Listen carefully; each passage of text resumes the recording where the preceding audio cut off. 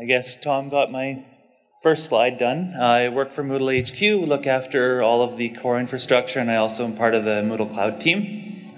So I've been working with Kubernetes and Docker and virtualization for a while now. So, quick brief history of computers. We had really big ones, and they did one thing. Then we had a whole lot of little ones that did individual things. Then we decided to bring them all together into larger computers and cut them all up in little tiny pieces with virtualization. And more recently, we've been using something called containers to do something similar to virtualization, but a different way. So why would we want to virtualize?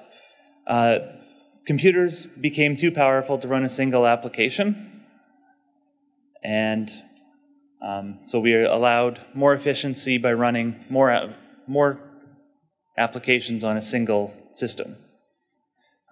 Graphic there shows the 3 different apps as an option, each one notably having a guest OS running, which takes up resources. They keep the application secured and isolated, mostly for security and resource allocation. Containers are a different way of doing it that have come in recently. Containers give you a lot of advantages, but also don't have multiple copies of the operating system, so you don't run a whole lot of resources and waste them.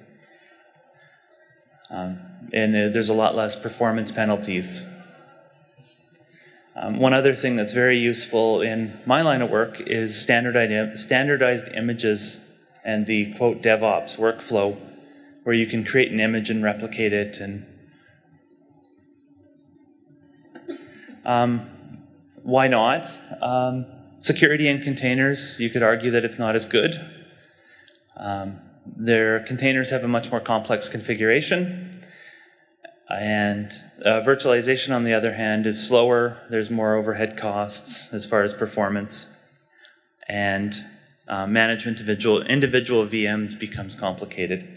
There's a concept of cows versus pets in this world, too, where in the VMs and individual operating systems, you end up having pets where you manage them and deal with them individually. At Moodle HQ, we've got a bunch of servers that have fancy names, and you have to figure out which service is running where, and it gets complicated. In the cows with containers, you've got a herd of them. You manage them as a herd. You don't manage individuals. They don't get names, and you don't get to keep them for long. So here's the slide with the overview of the differences between the two. The big difference is that replication of the guest OS and the overhead involved. So Docker is the containerization standard that is the winner right now. There's an installation URL there, and there's a course that I prepared about getting started with Docker and building out a development environment for Docker. A Docker file is fairly simple. There's 3 lines there that'll create a web server for you. The first line says, grab a web server. Second line says, grab an index page, put it where it belongs. And the third one says, here's what port you listen on, so it actually is a web server. This is what happens. This is what you see when you build it. You can see all the 3 steps. It does each piece. It creates layers. That creates the container. And then if you want to run it, you run it with the publish flag that tells the host which one to listen on. And then you can see PS, you can see it running. I said Docker gets complicated when you're using containers because of the numbers of these cows in the herd that you have to deal with.